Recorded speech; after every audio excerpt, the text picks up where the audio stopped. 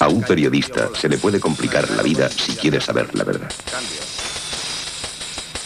¿Un asesinato? La policía no ha dicho nada. Porque solo tiene que mojarse un poco. Como yo me entere de quién es el cabrón que lo tiene informado. Muy sencillo.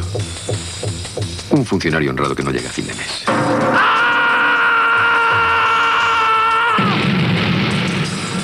Héctor Barrera, redactor de sucesos y excampeón de boxeo, tiene metido en la cabeza descubrir quién mueve los hilos de la prostitución de menores en Valencia. El juez está implicado en todo el negocio de Valencia. Son preciosas, ¿eh? Prepárate a morir despacio, Copas Barrera. Funciona mejor que tu izquierda.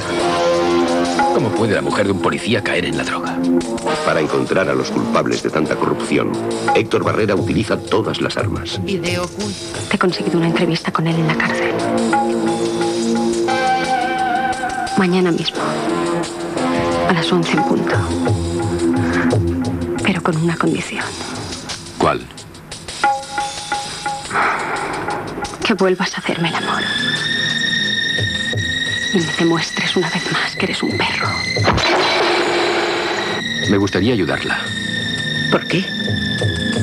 Mi hija no volverá. Vamos a pisos de la ciudad. Y alguna vez vamos a clubs de carretera. El mundo inquietante y los personajes entrañables de la novela del escritor valenciano Ferran Torrent. Figúrate que el francés de oferta. Sí, para numeritos estoy yo, señora. Pero, hombre, una chupadita, ¿no? Y espera que no acabemos hoy en la comisaría. Ferragut está de guardia. Con este cabrón no hay puta, ni travesti, ni huevos de mongol que se pueda ganar el jornal. Así que ya me dirás. Un negro con un saxo. Una película dirigida por Francesc Bellmunt. Si alguien mete la nariz en nuestros negocios, ¿qué? Con esto le abrimos desde el culo hasta los huevos. ¿Tú también te prostituyes? Sí. ¿Cuántos años tienes, dime? 16. Un negro con un saxo. Un thriller mediterráneo. ¿No cree que ya ha destrozado suficientes cosas de mi propiedad?